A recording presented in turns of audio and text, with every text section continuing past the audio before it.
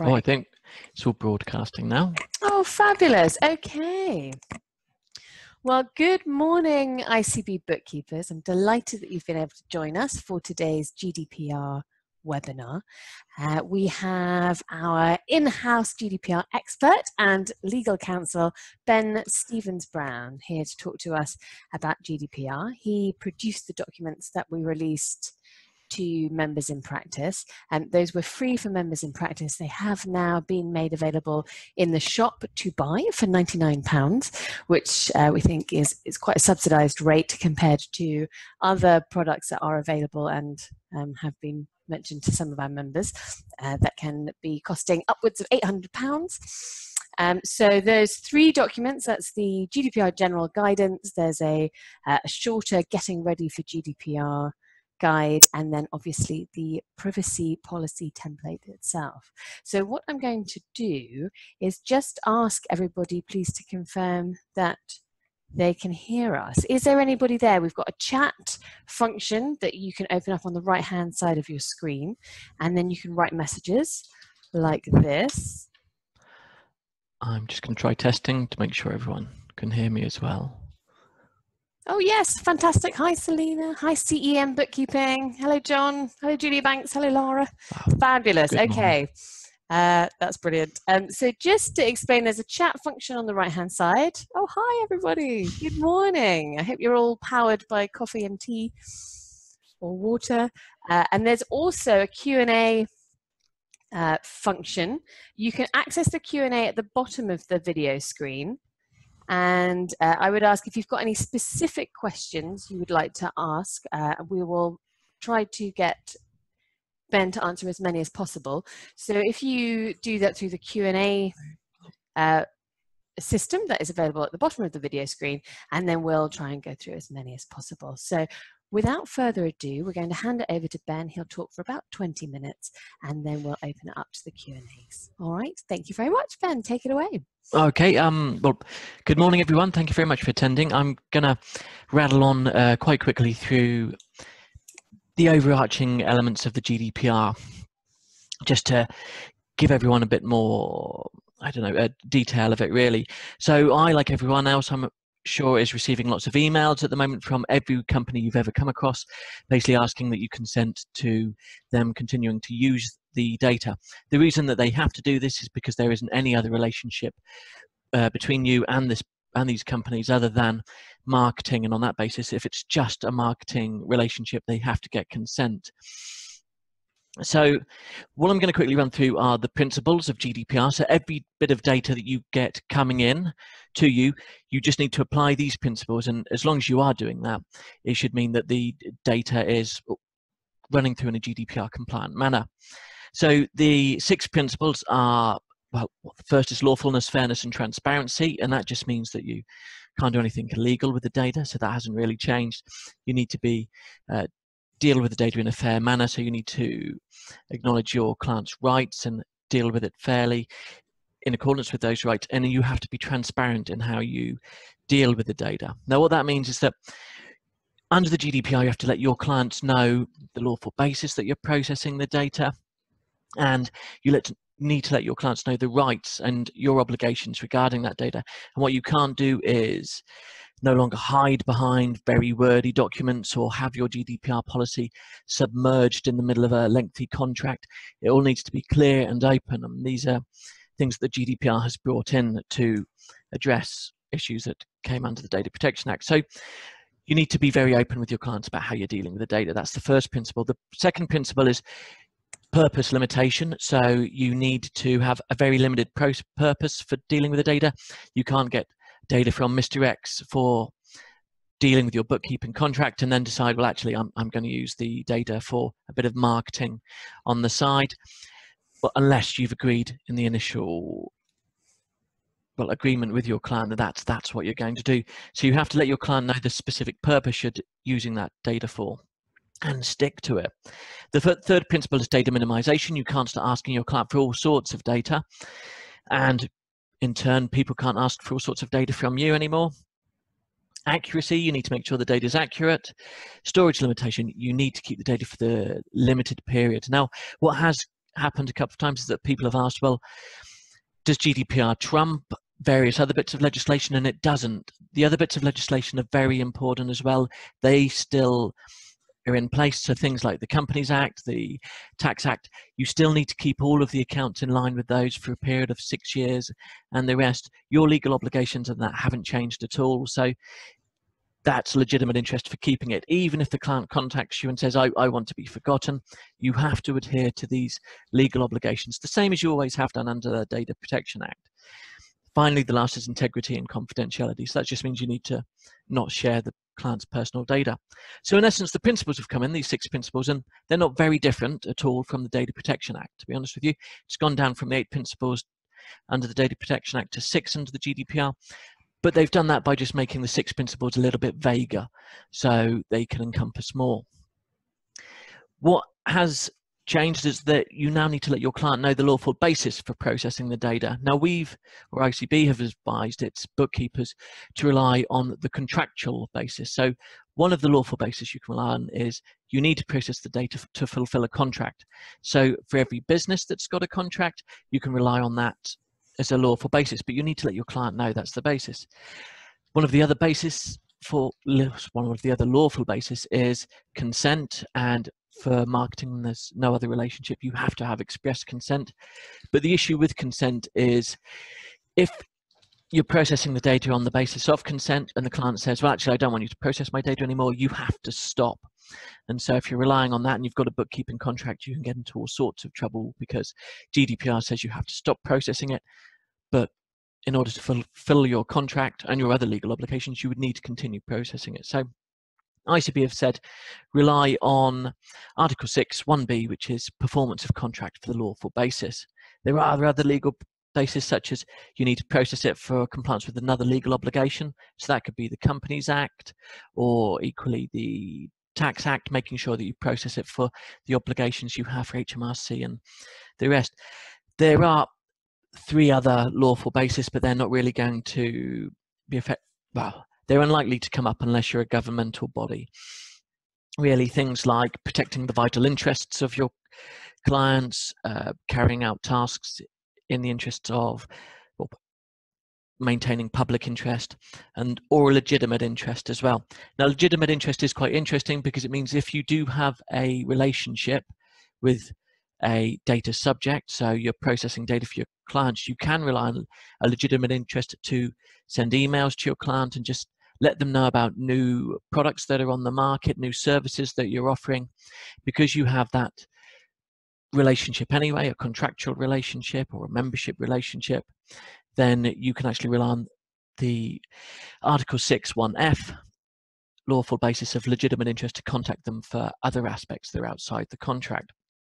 So quickly moving on, I'm just going to run through 7 steps really you need to take to make sure your practice is GDPR compliant. And the first that we're getting a lot of questions on is, does my practice need to be registered with the ICO as a data controller? The ICO, or the Information Commissioner's Office, is the body that's been appointed by the European Commission to regulate all of the GDPR in the UK. So they're the people in charge of everything. They've got a brilliant website, and on their website they have a multiple choice questionnaire. It's about 6 pages. You can quickly whip through it. It should only take about 5 minutes. And what they do is basically let you know whether you need to be registered with them as a data controller or not. If you do, it's about £35, I think, for to register, and then that means that the ICO have your details. The exemptions that would mean you wouldn't have to apply generally if you're doing voluntary work or you're doing work for charities, but other than that, most people will have to log on as a data controller with the ICO. But run through the test. You can go on their website, just type ICO into Google and it should be there. So we've discussed the lawful basis that you can rely on.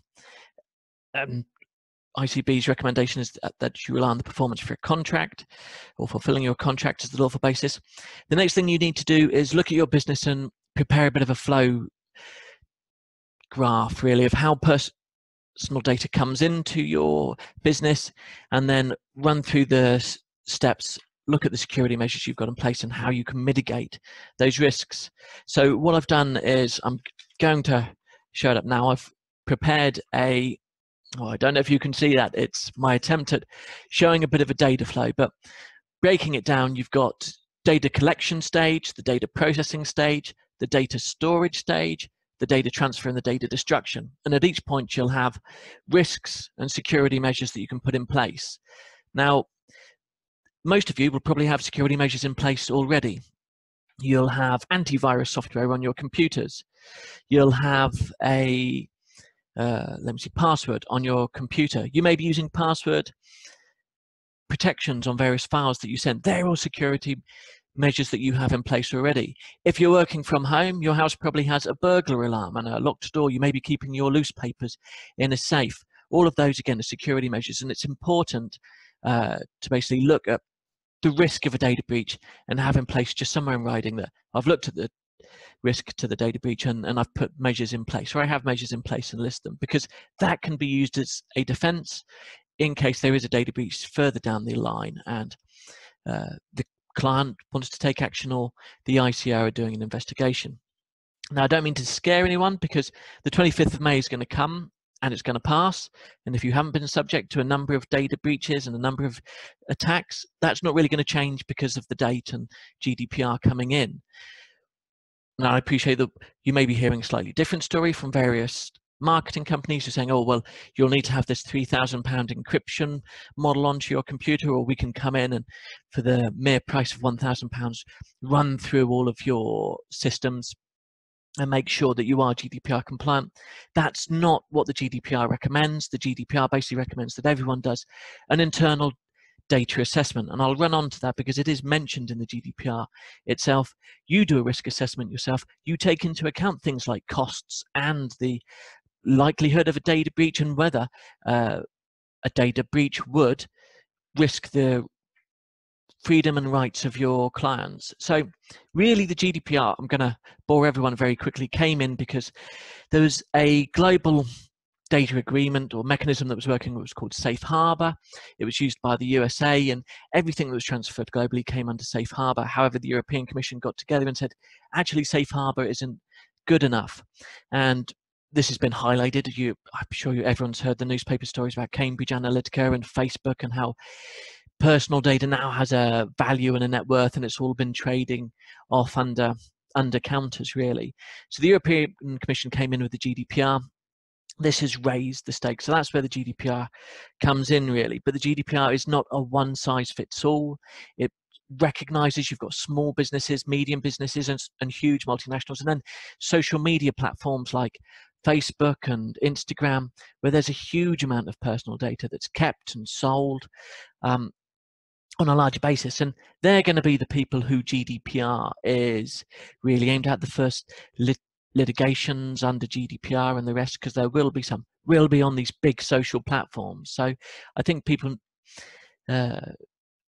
should remember back in 1999, the Y2K bug, when that came out, there was a lot of panic. You need this particular bit of software, otherwise your computer will crash and planes will fall out the sky. And lo and behold, it didn't really happen. What happened is that 2000 January the 1st happened, and nothing really had changed very much. So GDPR will come in. You do need to be compliant with it because it is the law, but this panic that's surrounding it does need to be dialed back a bit. But I appreciate people are selling packages for extortion amounts of money here. Not ICB, incidentally, very reasonable.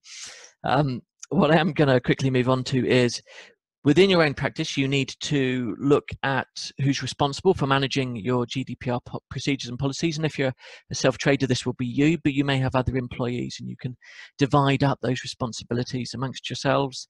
And you need to work out how you're going to communicate your GDPR policies and whether the clients are aware of their rights. So within your practice, I'm just going to break it down. For GDPR purposes, you'll have the data subjects. These are the people who you are holding personal data on, your clients. There's the data controller, which is generally going to be your organization. It could potentially be you as a sole trader. However, ICB recommends you put your company and name in if possible, because if there is a data breach, what will happen is you will be liable for that data breach if you're registered as the data controller. And if your company's registered as the data controller at the ICO, then your company's liable, and there's limitations to that as opposed to your house and car being on the line if it's you. You can appoint a privacy manager if you've got employees, and they will be in charge of making sure that your company's GDPR compliant and everyone's trained. And you've got data users who are standard employees.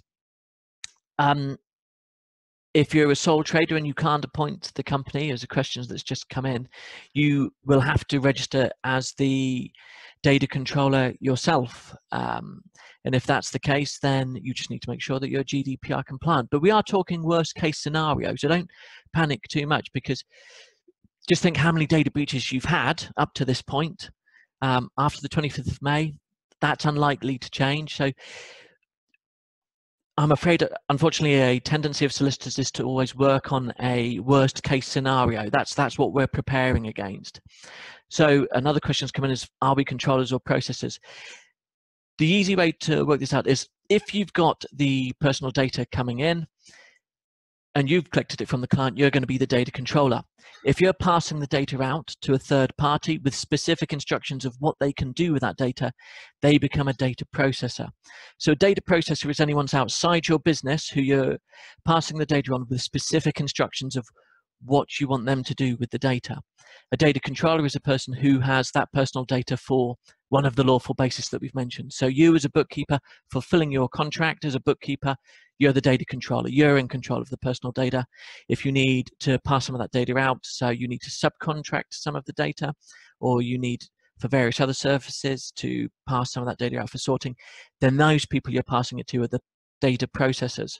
Now, there may be some cases where you're the data processor. So payroll, for example, the client is going to be the data controller of their employees, and in turn they're in charge of the privacy management, and they're passing their employees' details on to you. And in that respect, because they're asking you to do very specific things, you're a data processor for the employees on the payroll.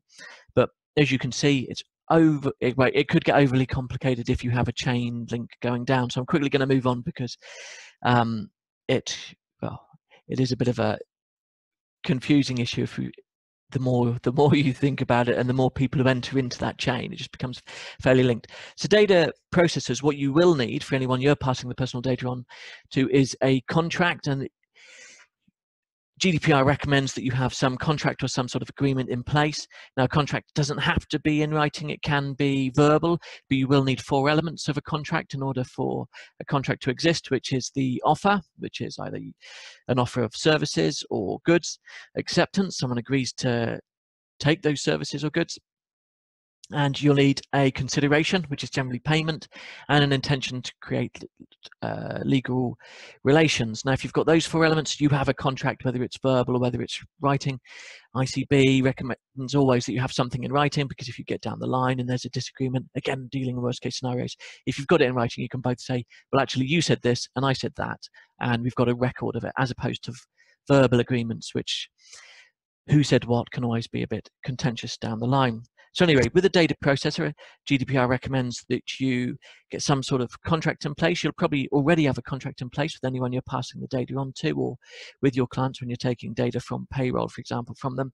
And you can either refer to your GDPR policy in that and say that data processors you're passing data on need to be GDPR compliant, or equally, your clients may say you as the bookkeeper need to be GDPR compliant.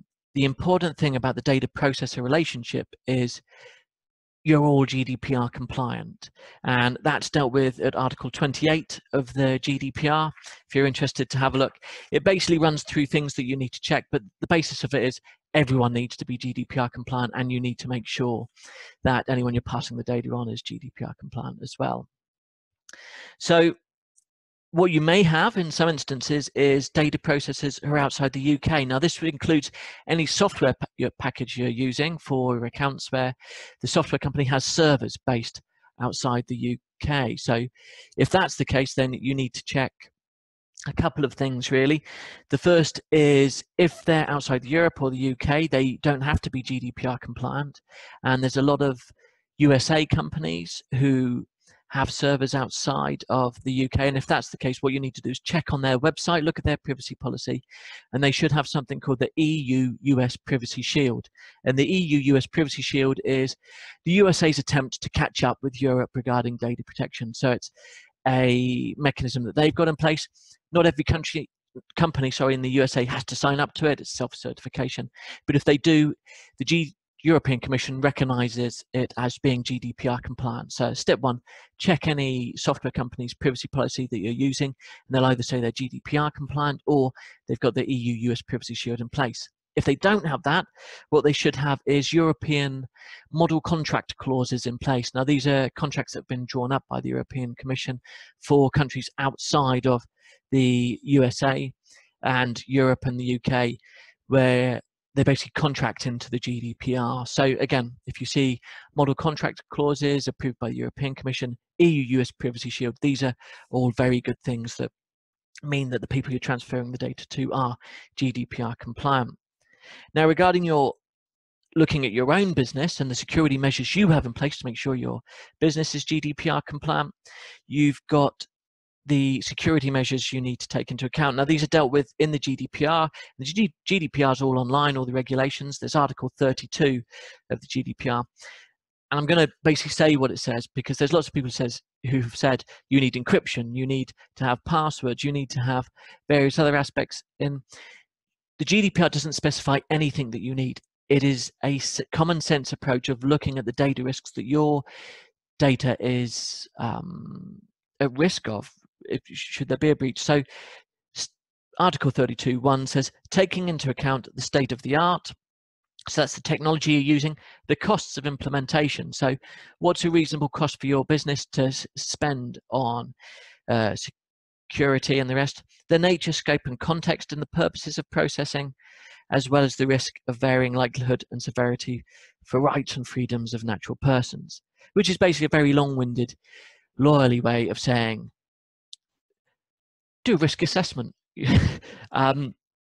Look at the damage that could be caused if that data is leaked, but also look at how you're processing the data and the leaks that could occur, and take sensible action. Take into account the costs of buying a £3,000, £5,000 encryption system if you've only got 5 clients. Is it really necessary? The GDPR is very much recommending that everyone has a look individually at the own risks that their business is subject to, and no one is going to know your business better than you. You're the people in the driving seat, you're the people who have the day-to-day dealings with it, so you're the people best placed to have a look at the security risks of where data could go missing. Now, under the GDPR, some of the things you do need to do, the obligations, are you need to let your clients know particular things. One is the lawful basis on which you're processing the data, and another one is your client's rights. Now, under GDPR, your clients and anyone who's a data subject, so you as a data subject, if someone else has your personal data, now have rights of what you can do regarding or claim regarding that data. You have the right to request, or your clients have the right to request, any personal data that's being held about them, and that has to be given to them in a transparent or clear fashion, and it has to be done free of charge. Under the Data Protection Act, you could charge, I think, around £10. You can't charge anything at all unless those requests are unreasonable or repetitive, or someone's just being a bit of a pain and requesting repeatedly requesting information. So what you also have to do is let your clients know that they can withdraw their consent of you processing the data for marketing purposes. They can ask that their personal data be amended if it's inaccurate, and they have the right to request that they be forgotten. However, this is a bit of a sticky subject, because although someone now has the right to be forgotten, what they don't have the right to do is override any of your other obligations under any of the other laws. So you have to continue keeping the accounts in line with the Companies Act, in line with the Tax Act. You have to keep obliging all these other legislation. That hasn't changed at all, really. All that's really changed is that you need to let your clients, well, you need to do a bit of a risk assessment of your business, but you would have had to have done that under Data Protection Act anyway. You need to let your clients know the lawful basis, and you need to just let your clients know a little bit more about their rights. So what you can also what you'll also have to let your clients know is they can request certain restrictions on the processing of their personal data if some of the data is inaccurate, and that they're allowed to receive a copy of their personal data, and it has to be in a clear format that's readily understandable. There's something called data portability as well, which is that your clients have the right to have their data processed by another data controller, so you can ask that all of the data you have be passed on to another data controller. However, again, it doesn't extinguish your rights under the Companies Act and the Tax Act. You have to maintain the accounts for those purposes. That hasn't changed. So quickly moving on, GDPR also deals with breaches of security now. Now, what it does say is that if there is a data leak for whatever reason and you've got sufficient security measures in place so that someone couldn't access the data, so let's say you lose a USB stick or you lose some documents, but the USB stick's passworded or encrypted, or an email is intercepted but it's got a password on, you can manage it internally. If there's not a risk that that information is readily available, you can manage the data breach internally. You don't have to report it to the ICO. You don't have to report it to your clients.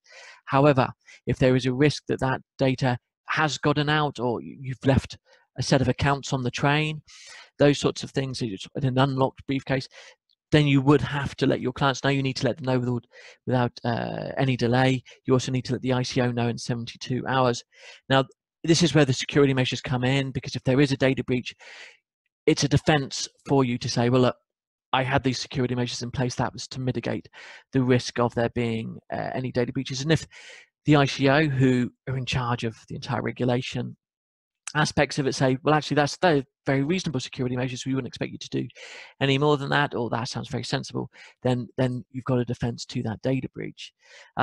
We've spoken very closely with the ICO. We've worked with the Information Commissioner's Office in preparing the documents that we've put online, and the ICO have stressed repeatedly they're not a punitive body. They're not here to start punishing and firing out fines left, right and centre. Their entire purpose is to try and make sure everyone is abiding by the GDPR, to try and assist people abiding by the GDPR, and the various fines that they've got in place are really only going to be used if people are negligent, I don't know, throwing bits of data out the window, doing all sorts. They're really only going to step in if people aren't doing what's required. And GDPR is just the same as any other law, really. You just have to abide by the regulations. But this panic that's been driven a bit is needs to be dialed back. Anyway, I think I've probably come to the end of my little spiel, so I'm happy to take any questions. That was fantastic. Thank you, Ben. Yeah. I would hope a reassuring message that really what you need to do is an internal data assessment and just, make an assessment on your business and take a measured approach that's in line with, your budget constraints, your time constraints, and the way you process the data for your clients. So we have been receiving a couple of questions. We did this webinar obviously on Tuesday, and we had 36 questions, by the way. So we've got that as a benchmark. Judy Wilkinson has asked, I run an accountancy firm and I subcontract work to other bookkeepers. Yep. The way I see it is that when we process our clients' work, we need a privacy policy for the clients. Yeah. And when we send work to subcontractors to process this information, we need a separate privacy policy for the data processor. You don't need a separate privacy policy for the data processor, because what you need is basically a privacy policy that says you're compliant with GDPR and basically outlines all the steps that you're doing for that. What you will need with your data processor is a contract or agreement that basically ensures that you're both adhering to the GDPR. Now, under the GDPR, if you're passing data to subcontractors or data processors and there's a breach at their end, you as the data controller are liable at the end of the day. To coin the Americanistic term of pass the buck stops with the data controller always. So if you're subcontracting out, although you could potentially include a claim against the data processor, you are liable for any breaches that happen at the data processor's element of the relationship as well. So it's very important that you do have something in place that protects yourself in that relationship. So clearly defining the responsibilities, that should be in your contract with your data processors anyway. But you can refer in your contract with your data processors to your privacy policy, and along the lines of saying something that you expect them to adhere to the privacy policy that you've got in place, and you expect, or that the contract's fulfilled under the agreement or understanding that they are GDPR compliant. Now you can check their privacy policies and make sure that they've got a privacy policy in place, or you can check your own one and make sure that they agree to opt into that as part of the contract. But either way, you need to make sure that both of you are GDPR compliant in the relationship. I suppose the difference is with your client, they don't have to be GDPR compliant. It would be great if they were, but whether they're GDPR compliant or not is their own issue. With data processors, you're on the line with that, so you do need something in place to make sure that GDPR compliance is agreed and you have checked for it, or you've taken appropriate steps to ensure that it is in place. I think that was very clear. Julie Wilkinson has just asked for further clarification. Do we need to oversee and risk assess their privacy policy? No. They're just the data processors. Oh, sorry, for the data processors. Sorry, I thought you meant for the clients. Do you mean for the data processors? Yeah. Sorry. You should, because it will help protect your situation. You don't have to. But you should at least get some sort of confirmation from them in writing that saying that they are GDPR compliant. There's nothing that says that you have to check the privacy policy. However, again, dealing with the worst case scenario, if there is a breach at the data processor's end, you are in the firing line for that breach, basically as you're a joined party to it.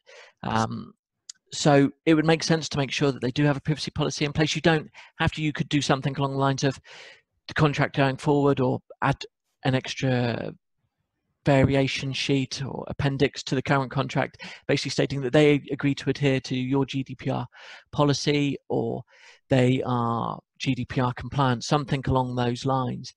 But it is probably worth checking with your data processors. Anyone you're passing personal data on, where there is a risk that that personal data could be leaked, that you've got something in place just to protect yourselves. But again, I'm dealing in worst case scenarios here. And Carol has just asked, she says the ICB privacy notice mentions who we may share information with and Yes. to whom we can disclose it. Aren't they both the same people and organizations? Well, sharing the information is passing the data on, and disclosing it is making it available to read. So when you're sharing it, it's along the lines of having someone else store the data as well. So I suppose the TCSP, to pick a contentious subject, the trust company and service provider information at the moment, HMRC under the money laundering regulations have to have a register in place of all the trust and company service providers up and down the country. Anyone providing those services who isn't on that list is acting unlawfully, and the supervisors, including the ICB, have been drafted in by the HMRC to ensure compliance with those policies. So in that case, the data is being shared by ICB with HMRC, because the data is going off to HMRC and HMRC is storing it. However, regarding disclosing the information, that would be along the lines of someone, let's say HMRC, asking us a particular question about a client or some other information, and us relaying the information to them, but it doesn't have that storage element attached to it. But to be honest with you, we're getting down to semantics on a legal basis, and you can basically use what words suit you, and in turn, regarding any contracts, the actual intentions behind the words and the meanings behind it are always the contested points. So it's up to you how you want to use disclosure and sharing at the end of the day. We've got a couple of questions here that I think may need you just to run over to what I would think is a question of making that risk assessment yourself. Yes. Really, someone said, okay, well, so do I need to send my GDPR policy to my clients? Someone else has said, should I reissue the contract? Do I need to be asking consent for the email accounts? We did cover this a little bit at the beginning. And, you know, can I share people's receipts on Dropbox? Can I send pay slips in an email? Dropbox is EU-US Privacy Shield approved, so they are considered GDPR compliant, or they have adequate security measures in place regarding it. I've also saw a question arise of you've been told that sending payslips is illegal if, and it's not. You can have a look online, have a look at the GDPR online, the regulations are all there in a PDF format. I'll tell you the article to go to right now, actually, which is all to deal with security measures. It's Article 32, and they basically make suggestions. GDPR only makes suggestions on things that you could do. You could use pseudonymization. You could use encryption, but you need to assess the risk yourself. There's nothing that says it's unlawful or it's illegal. I'm not too sure where this has come from. I'm assuming it's from people who haven't really read the GDPR and have jumped on the bandwagon and said, oh, well, you need our encryption software. I'm very sorry, but it's only £2,000, which is a steal. You need to have a look at it. Dropbox, I think the business side of Dropbox has encryption in place already. You can send links out to that. The GDPR specifies that it's down to each business just to assess the risks themselves regarding the data. Now, regarding payslips and the rest, you could use a password on the files that you're sending. You could use encryption or links using Dropbox. You can use a number of different security measures, but it's up to you to assess the risk. There isn't a mandatory way of doing these things. Oh, sorry. Well, so could you say, if in terms of payroll, you're the data processor because it's the client's employee data, so the client is the controller. Is it worth saying to the client, can you just email me to say that you're happy for me to continue emailing payslips, and then it's the client's responsibility as the controller? Well, it will be the client's responsibility anyway regarding the controller. You don't need consent. The lawful basis, which is back to Article 6, 1B, that you can rely on for all of your bookkeeping, is that it's necessary to process the data for the performance of a contract. You don't need any written consent from your clients regarding this. They don't need to sign anything. You can just process the data on the basis that if you're not processing the data, you can't fulfill your bookkeeping contract. There's no way you could do it. And so you can just rely on that. And that was the ICO's recommendation, because when we approached the ICO initially, ICB said, well, should our members be getting consent from their clients for processing the data? And the ICO was like, no, you shouldn't rely on consent, because as soon as you rely on consent, you're giving your clients the opportunity to withdraw that consent. And as soon as the consent's withdrawn, you can't process the data anymore. That's the risk with using consent as a lawful basis. And so you should really try and rely on the Article 6, 1B of using the performance of the contract as the lawful basis for processing it. In the relationship with payroll, the client is going to be the data controller. They're in charge of the personal data of their employees.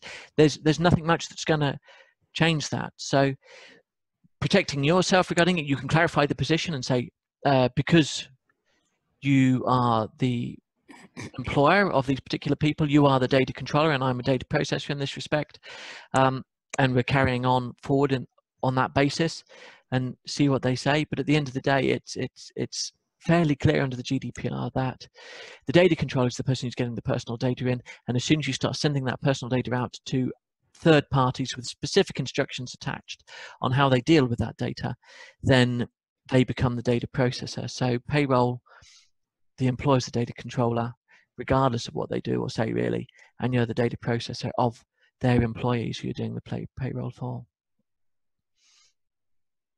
So take a measured approach, but it is not illegal. So Paul Clulo has been told specifically it is illegal to send payslips to individual employees for a client. One of the favourite things that lawyer likes to do is say was to send a response if that's very interesting. Could you tell me which law it breaches? And watch them go very quiet. Because to say that it's illegal or unlawful, it would have to be a direct breach of the GDPR, and there's nothing in the GDPR that says you have to adopt particular security measures regarding this aspect of it. It may be a breach of contract, depending upon what your contract says, but again, that's not illegal. That's a breach of contract is just basically an unlawful act. I think going illegal might be going a little bit too far, and to be honest with you, it may not be unlawful anyway, a breach of contract, depending upon what the terms of the contract were and the reasons behind any breaches. But again, I doubt that your contract will state that you can't send payslips to your clients directly or the individuals. So again, quote Article 32 of the GDPR at them, or have a look at Article 32 yourself. And you can also have a look at paragraph, because there's a bit of a preamble to the GDPR, it's quite long. But paragraphs 83 and paragraphs 28 that all deal with security measures. Not once does it say that you have to adopt particular security measures to them, or you have to send data or transfer data in a particular way. So send them an email and say, well, what law could you give me the regulations? Could you give me the legislation that you're relying on? And it'll be interesting to see what they say. So Paul has again asked, so the reason he's been told it's illegal is because it's sending the data through a third party, you know, everyone's email servers, Yahoo, Google, which also I think sort of brings us on nicely to some other questions. There are a couple of questions with people saying, well, someone said specifically, is Gmail GDPR compliant?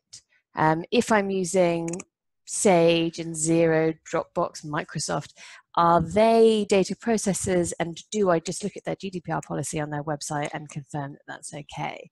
How do you assess these third-party processors? Okay. All the third-party, if you're talking about software companies that provide a service online like GDPR, where there's platforms, they will have to have a privacy policy web page on it. Dropbox does. I know this has EU US Privacy Shield in place. Sage does, Xero does. They have privacy policies online, and you can have a look at them and make sure they're GDPR compliant. Things like Gmail and the rest are, I believe Gmail is, but they again have websites outlining their privacy policy, saying whether they're EU US Privacy Shield compliant.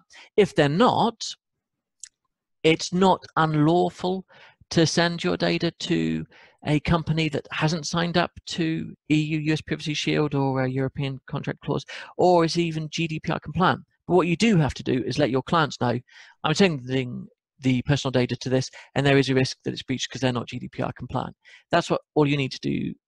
So that's all you need to do. You just need to let your clients know and get your consent for sending the data to them. So there are ways around them. To say that it's unlawful to send stuff through third parties and the rest, it's not. I think that's a bit of an unusual position for whoever's said this to take, because GDPR is very much, it comes down to a risk assessment done on your basis. And to be honest with you, the GDPR only really kicks in regarding its punitive element or regarding breaches if there is a data breach. You have to let your clients know what you're doing. You have to take into account the security risks and take steps to adopt them, but that's not defined. And as long as you've done that, there's nothing that says sending your emails via a particular route or sending particular files via a particular route is unlawful or is not GDPR compliant. And to be honest with you, that's going to come down to the Information Commissioner's Office to decide anyway. They're the people who are interpreting the regulations, and then they're the people who've got the difficult job of interpreting, are the security steps that this person has in place adequate? Because that's what it comes down to. There isn't a specific way to send the data. There isn't a specific way to adopt procedures. There aren't specific policies you need to have in place. It comes down to your particular business to take a tailor-made approach to what is appropriate. And that's what it comes down to. So we are getting a lot of, oh, it's unlawful to do this, it's illegal to do this, I've been told that I have to have this in place. You don't. You don't have to have anything in place, but what you do need to do under the GDPR is make an assessment of the security risks, take mitigating steps, and basically just be a bit sensible about the data. I mean, after the 25th of May passes, nothing much is really going to change. Regarding a question that I've just seen of regarding reissuing your contracts, you don't have to reissue your contract regarding your privacy policy. Your privacy policy may not even be part of your contract. I don't know which contract you've used regarding that. most contracts as a standard say that the privacy policy may be updated or changed from time to time.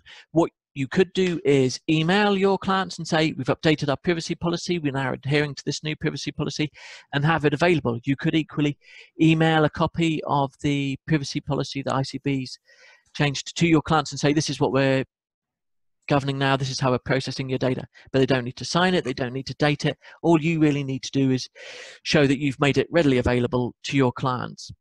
So it can either be on your website or emailed, or you can say, look, I'll send you a copy if you want, or enclose it with your next annual return. You just need to let your clients know that it's there, it's available, they're aware of their rights. But you don't need to reissue any of your contracts. You can just send the privacy policy on and say, this is what we're governing our data processing by. That's fantastic. I think that's very helpful. That's probably answered quite a few questions. Your client does not have to write back to you to confirm they have read your privacy policy, but you do need to make them aware that there is one and preferably send it to them. Why not drop them an email? It's probably the easiest way to do it. That email does not have to be encrypted. Okay, someone's asked, if they take credit card payments through a third party, and they think so there are some questions around whether the clients themselves should be registered with the ICO. What I said is that, maybe just advise them to use the ICO self-assessment tool on their website.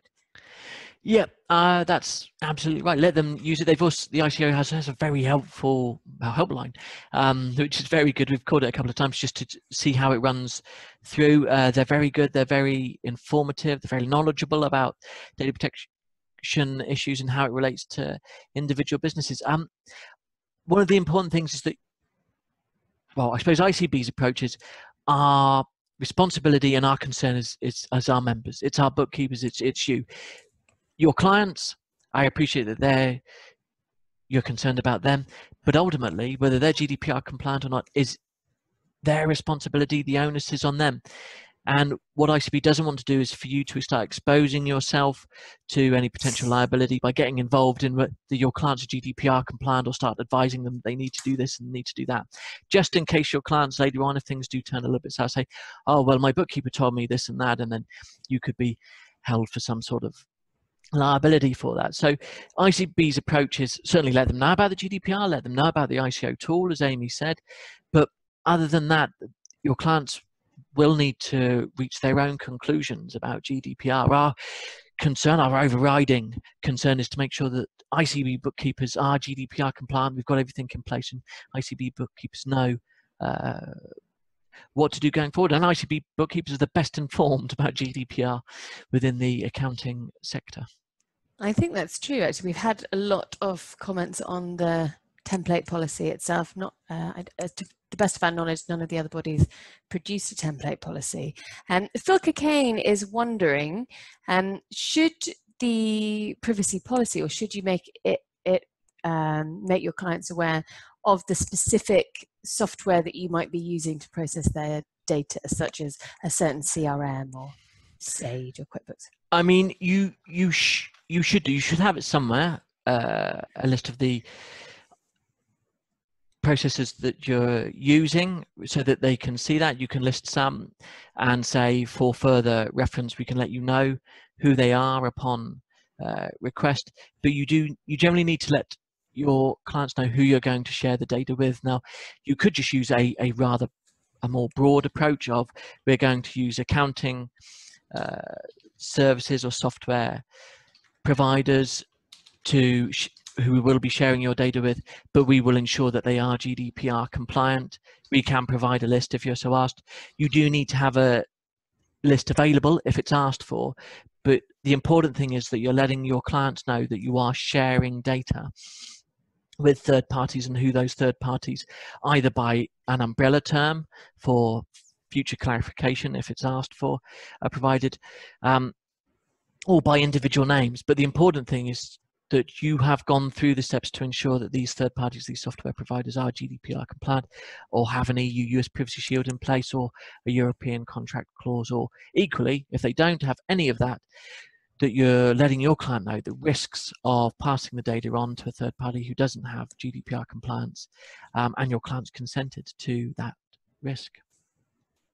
I wanted to say a quick hello to the business show. ICB is yesterday and today is exhibiting at the business show. We've got a lovely big stand championing ICB bookkeepers and telling small businesses why you are the best of the best. And part of that obviously is our knowledge of GDPR and our readiness to comply with this, the ever-changing regulation. So hello, the business show. We are actually broadcasting live at the business show. I'm sure if you've got any questions there, small businesses, you might be able to chat with us as well. But in the meantime, Sarah's asked, is there a need for a separate data retention policy, or is that covered in the privacy policy?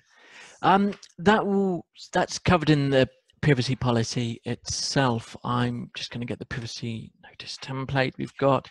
But regarding the data retention, the important thing is that you are retaining the data only for the period that you require it for. You're not using it beyond that. So that should be your bookkeeping contract, but that also falls into the various other legal obligations that you have.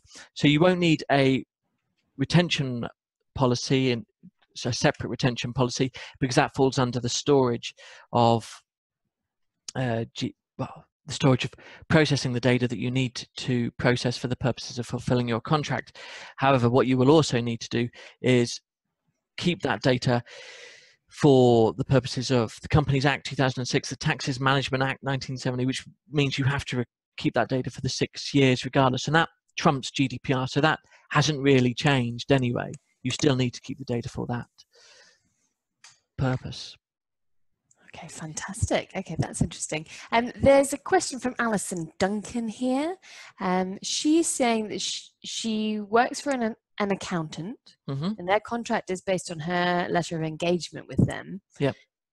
She's also mentioned, obviously, that she's done due diligence on persons with significant authority. Obviously, that will become, that's obviously part of your AML duty. Is that right that she doesn't have a specific subcontractor contract with them? Is it okay to continue with the letter of engagement? It's absolutely fine to continue with the letter of engagement. What you will need to do is make sure that you are GDPR compliant. So again, get some policies, procedures in place, have a bit of a risk assessment of your own business. Basically make sure that your business is GDPR compliant. What will happen in that sort of situation is that the accountants are the data controllers. You're going to be the data processor if you're working for them. So on that basis, they are ultimately responsible. They're the ones who will need the GDPR compliance policies, everything in place, because as we were discussing earlier, the buck stops with them at the end of the day. If there is a data breach, even at your end, if there's a data breach, they're going to be the ones responsible. You could be tied into that, of course. And you do have some responsibility as well. So the only thing you really need to, in that regard, is make sure you're GDPR compliant. Let them know that you've updated your privacy policies. Let them know that you're GDPR compliant. But in that sort of relationship, where that happens, you're going to be the data processor. So the best thing you can do is make sure you're GDPR compliant. They should really be asking to make sure you're GDPR compliant, but hopefully they'll do that before the 25th. That's lovely. I think that we've got, I think this will be our last question now. Alison Duncan says, perfect. Thank you, by the way. Kimberly has just asked, I think this is just further clarification on what you've just said. Is there a scenario in which the accountant that you're working with is the data controller, but you are also a data controller? Oh, yes. I mean, yeah. It's a good question, because I'm afraid the answer is going to be a little bit convoluted, and if it gets too much, I'm hoping Amy. Well, we've got 6 minutes until 11 a.m. So okay, brilliant. So the way to look at it is to divide the roles of data processor and data controller. Data controller is when you get the personal data in yourself and you're relying on one of the lawful bases to process it, and it's a processing that you're doing without very specific or limited instructions of what you do with the personal data. So performance of a contract, you're using the data to deal with it in that regard, or legitimate interest, you're maintaining or storing the data for the purposes of the Companies Act or the Tax Management Act. So that's when you're in control of the data. you're going to be the data controller. When you start getting data, personal data, through a third party, such as the accountants, and it comes with a set of instructions attached to it, then you're going to be a data processor. So if the clients are with the accountants and they're passing the data on to you to say, we need you just to run the payroll, we need you just to do the VAT returns on this, then you're going to be a data processor, because you've got set limited instructions on how you process the data and the very limited purposes of what you do with that personal data. Because it's not just a fulfillment of a contract that's between you and the person giving you the personal data. It's coming through a third party with attached instructions or limitations on what you do with it. However, in that regard, you'd be a data processor, but that accountant could say, we've got too many clients. We want you to take on some clients as well. In that regard, again, when you start getting the data in directly, you're going to be the data controller in that regard, even if it's a referral from the accountant. So the way to look at it is the personal data coming through a third party? If it is coming through a third party, you're likely to be a data processor. Are there a set of limiting instructions attached to it? Again, that means you're likely to be a data processor. Or is the personal data coming directly from the data subject themselves? In that case, you're likely to be a data controller, because there's not this very limited line of instruction. There's not this third party involvement who's passing the data on. Does that answer it, or is hopefully I think you've done it. That seems very clear to me. But as you said before, there are the chain can become slightly convoluted, but I think that's reasonably clear. But always, if you've got your privacy policy in place and you've told your clients about it, then that is a very wise and sensible step to take to make sure that you are GDPR compliant. Absolutely, because regardless of whether you're a data processor or a data controller, the important thing above everything is that you're GDPR compliant. You've got your policies in place, you've got your procedures in place, you've done your risk assessments, you've basically done every step that you need to make sure you're GDPR compliant. And as long as you've done that, regardless of whether you're the data processor or the data controller, you've done what you've needed, and ICB has helped limit the exposure and liability that you as a bookkeeper may have to any potential data breach in a worst case scenario. And we are, again, discussing worst case scenarios. That is wonderful. Okay, well, I think that's going to be the conclusion of our webinar here today. Thank you ever so much for joining us. I hope you found it useful. There are the three GDPR documents are available for free for members in practice. That's in the running your business area of the website, in the download section there. Alison Duncan says it's been truly excellent. That makes me very happy.